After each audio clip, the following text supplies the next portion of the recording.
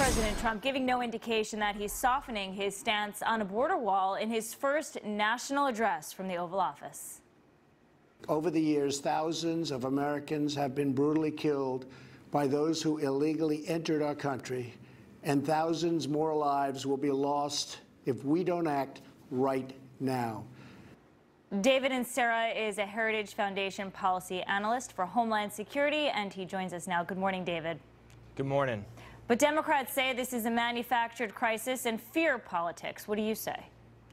You know, I think the president made a fairly deliberate case for immigration fixes in all their forms. The president clearly laid out the human cost of illegal immigration, and this is something I think we should all oppose. The fact that, you know, women and children are coming to the border and they're being assaulted and attacked because they're innocent and because they're more vulnerable than other folks. And we know we want to stop illegal immigration from impacting our own citizens. I think the president made a very deliberate case for a sort of all-hands-on-deck approach to stopping illegal immigration with all the tools at our disposal. Yeah, and he sounded presidential while doing so. And my question to you is that if this is a manufactured crisis, as the Democrats say, at what point does what is happening at the southern border become a crisis?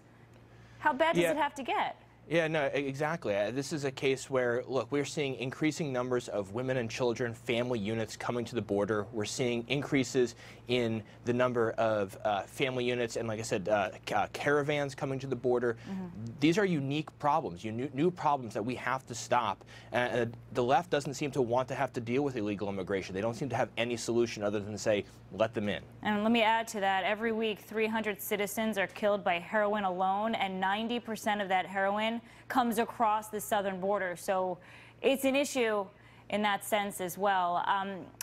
Senator Sanders said the president, well, that he likes to lie. Listen.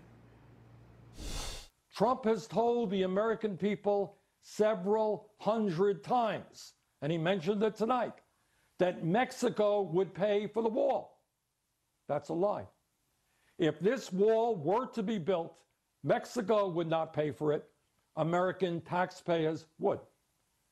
Trump said that thousands and thousands of terrorists are entering the United States from the southern border. That is also a lie. Your response, David? Yeah, you know, I've taken issue with some of you know, the statements by the administration in the past because I do think that they haven't always been the most accurate. But today, or last night, the president's address, you know, I think it was really making a compelling and pretty accurate case for why we do need fixes to border security and immigration enforcement. I didn't think that simply saying that there are costs to illegal immigration would evoke such a, you know, I think, sad response from the left. And we have a meeting today with the Democrat and the congressional leaders, with the president and the congressional leaders at the White House. The president said, look, we can get a deal in 45 minutes. We saw where they both dug in their heels late last night making speeches, both sides. Can we get a deal today? Are you optimistic about that, or it's past the point? You know, I think the American people want to see illegal immigration as an issue solved. I don't think this is something we can just allow to continue, and we do need you know, members of Congress from both parties to be able to come and, you know, wrap their hands around what is the best way to stop illegal immigration. Let's have that discussion. What does that look like, at least? If the Democrats don't agree with the president's strategy, let's at least hear what they, you know, would do at the southern border. Yeah, well, it doesn't seem like they're even going to talk about negotiating until the government's open again. David, thank you very much. Thank you.